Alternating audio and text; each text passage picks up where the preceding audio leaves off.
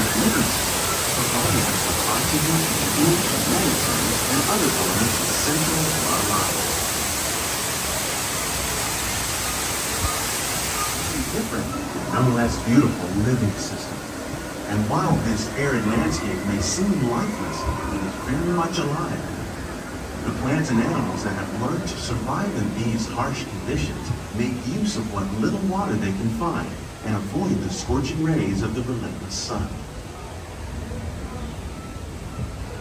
One day become home to the American farm.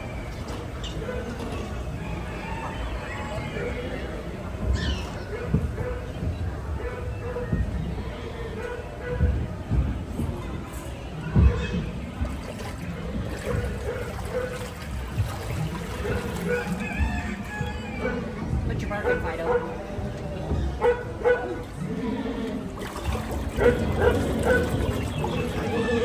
Profound effects. The need to produce food for a growing world mentally.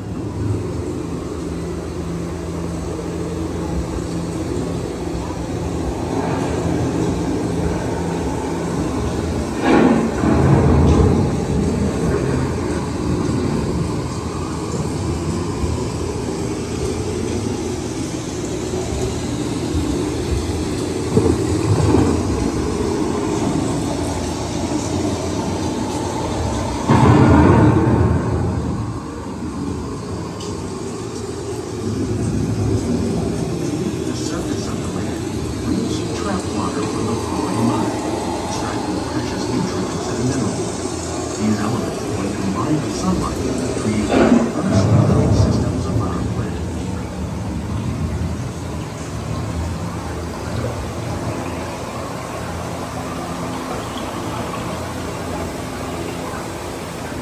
Welcome to our living laboratory, where scientists from Epcot and the U.S. Department of Agriculture are exploring innovative ways to produce bountiful harvests now and into the future. Diversity of plants on the planet. Now, coffee and rice are well known around the world. These are just a few of the edible plants that have been an important source of nutrition for people living in the tropics. Many are rich in vitamins and minerals, while others are well adapted to growing in less than ideal conditions. Some, like the water lily, thrive in wet, swampy areas and waterways. All parts of this plant, even the flower petals, are edible. The starchy root of the plant has long been used to make flour for baking.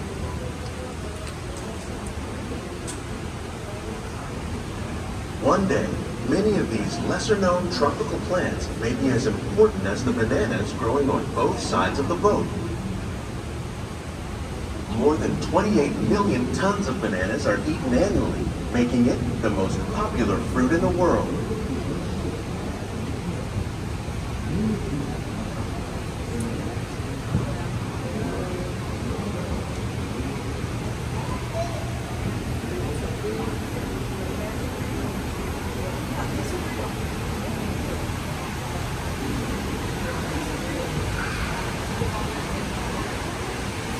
When we mention farming, you probably don't think of fish. But fish farming, or aquaculture, accounts for nearly half of all the seafood consumed globally. Tilapia, bass, and catfish, like the ones you see here, are three of the more popular crops raised by fish farmers. The sustainable system we're using here recycles the water in the tanks. As a result, we're able to save millions of gallons each year.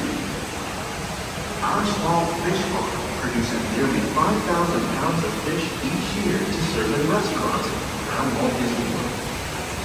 Innovations like this one can play an important role in our efforts to produce bountiful harvests and still protect natural resources.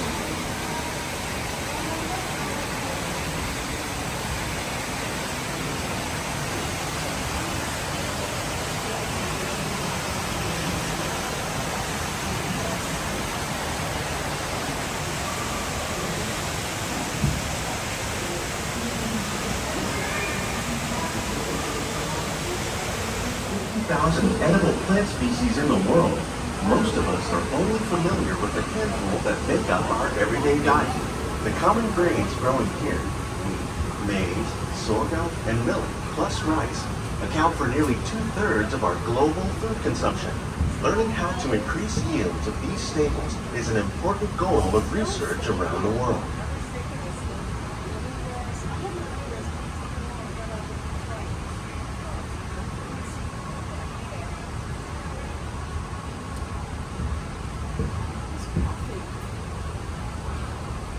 These plants are definitely on their way up.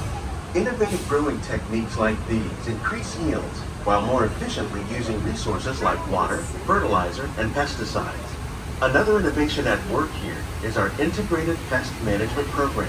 By populating our greenhouses with beneficial insects that prey on harmful pests like aphids and flies, we are significantly reducing our reliance on conventional pesticides. We're growing these crops using our nutrient film system. This technique precisely controls and recycles water and nutrients. With it, we can produce over 27,000 heads of lettuce a year in this one small area. Trespassing lizard back there eating your lettuce.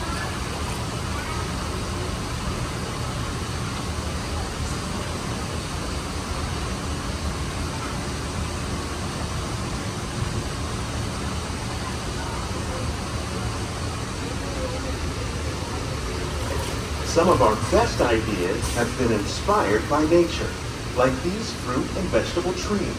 By growing these ground plants vertically, we can increase yields and better control diseases. These crops taste as good as they look. In fact, we serve more than 15 tons of produce from our greenhouses in restaurants here at this vertical growing system. Plants grown in this way use a fraction of the space required by traditional growing methods. That saves water and increases production.